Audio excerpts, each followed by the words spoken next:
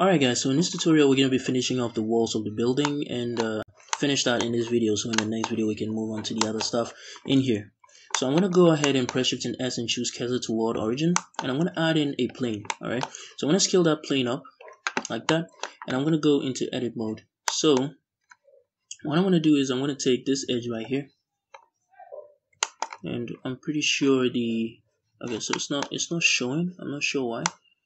Okay, it's showing right there. So what I was trying to see is the edge length overlay that we have going on over there. So I'm just gonna go, I pretty much can see it right now. Alright, so let's go over to the top view, and it's still not visible. Anyways, I'm gonna use this side to do it. So what I'm gonna do is I'm gonna press G and then move this all the way to about this point right here.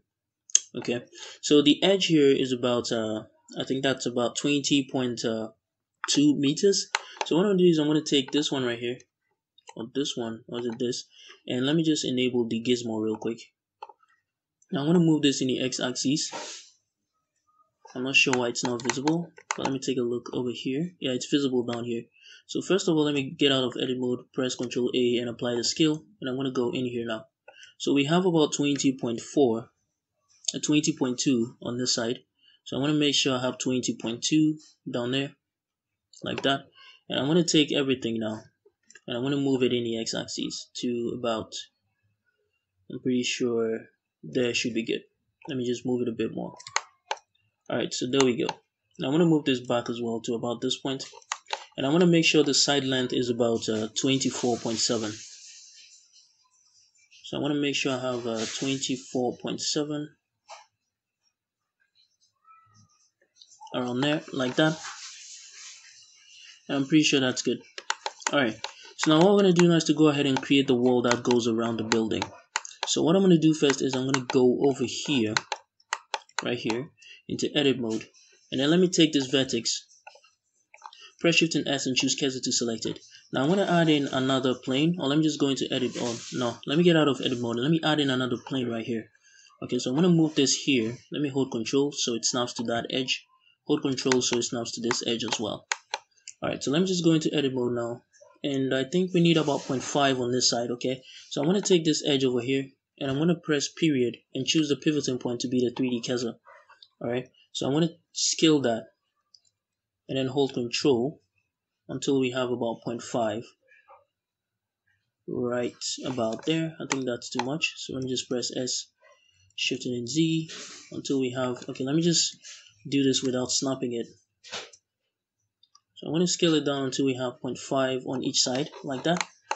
And what I'm going to do is I'm going to extrude this in the Z-axis about 2.1 meters. So let's press E and then Z. And then let's take a look at the side until we have 2.1 over there, like that. Alright. So what I'm going to do now is to just go, first of all, let me set the pivoting, or let me just set the period, the origin. So I'm going to type in set origin. I'm going to set the origin to the 3D cursor. Alright, so now all I'm going to do now is to go over here, take this, press Shift and S and choose Cursor to select it.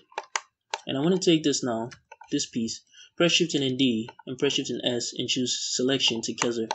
And I want to rotate it in the Z-axis and type in 90. That's pretty much it. So I'm going to do the same thing over here. Let me just take this, go into edit mode, take that, press Shift and S, Cursor to select it. And I'm going to take this now, and press Shift and D, and press Shift and S. Sorry, I think I duplicate that twice. Let me just get rid of that. And I'm going to press Shift and S and choose Selection to Cursor. Alright, and I'm going to rotate it in the Z-axis again and type in 90. Alright, so finally I'm going to do the same thing over here, press Shift and S, choose Cursor to select it, and take this, press Shift and D, and then Shift and S, Selection to Cursor, rotate in the Z-axis and type in -90, just like that. Alright, so that's looking really great. Now all that we're going to do here now is to take this one as well, and I'm going to press Shift and D and move it in the x-axis to about this point right here. And I'm going to press Shift and D again, move it in the x-axis again to about, I think, that point, and then Shift and D in the x-axis to about this point, and then Shift and D in the x-axis all the way to about there. Alright, there we go. So now all that I'm going to do is to go in here now, go into edit mode, and I'm going to press Now let me just take this edge right here. First off, let me join all of these pillars together. Let me just make them all one object. Control J, and there we go. And I want to go into edit mode. Let me just focus on this pillar right here. And what I'm going to do is I'm going to take this face. Alright, I'm going to press Shift and D and then scale this. First off, let me change the pivoting point to median point and press S and then X and scale this down to about, I think that's about is it 0.2 or something? Let me just make it 0.7. I think, yeah. And I'm going to extrude this in the Y axis all the way back to about there. And now let me just make sure I have the active element set to pivot. Set to vertex. And I'm going to take this vertex right here, set the pivoting point to active element, press S and then Y, and type in 0, just like that. Alright, so that is looking good.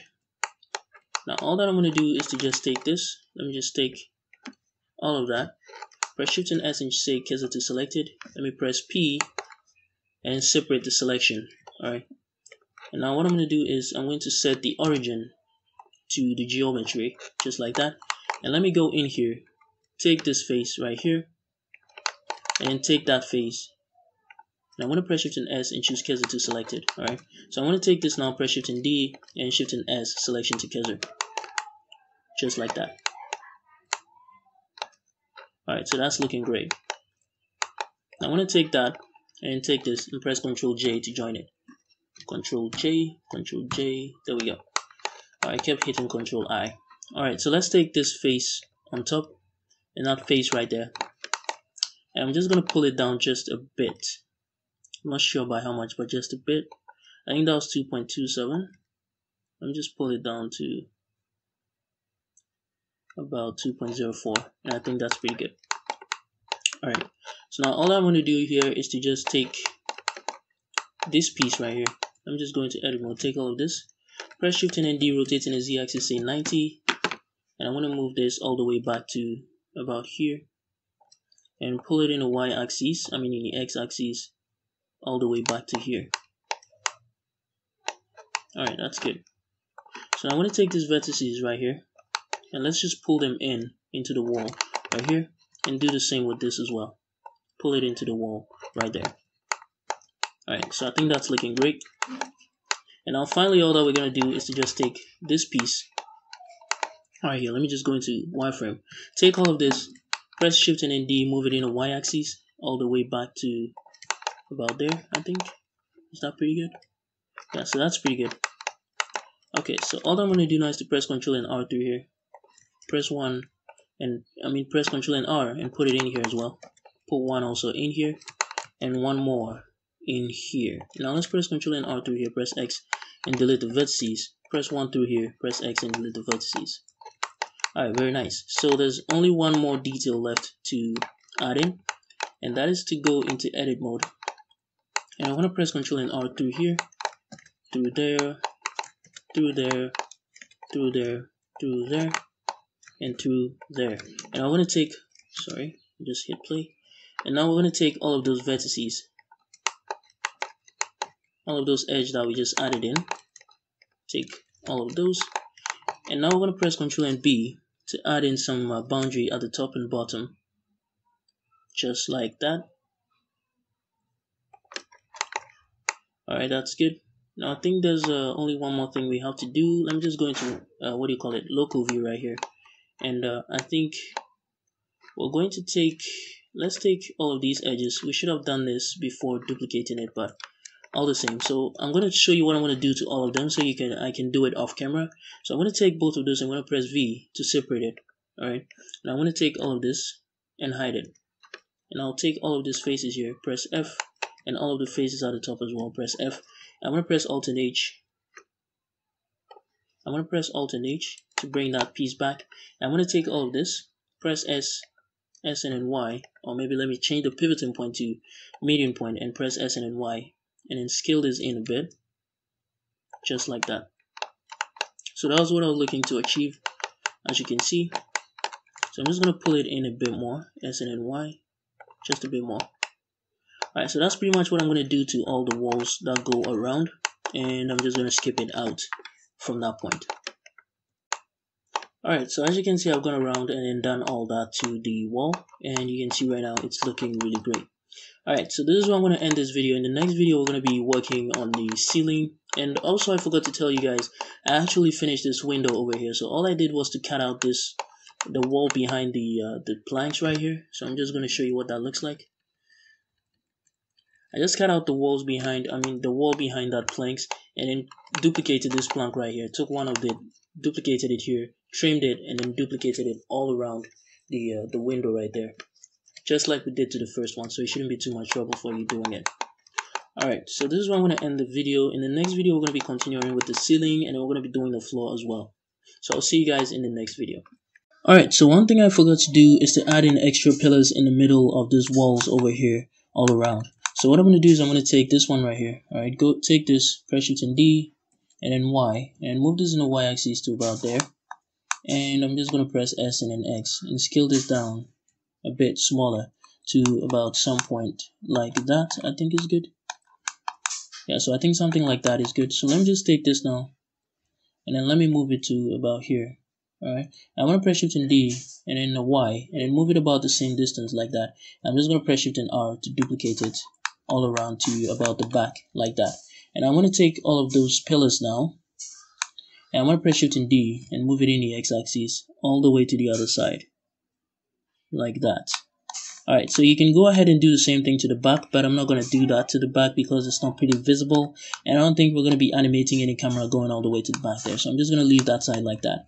Alright, so that was all I wanted us to fix, and I think it's looking pretty great now. I can't believe I forgot those pillars, but yeah, we're done. So I'll see you guys in the next video.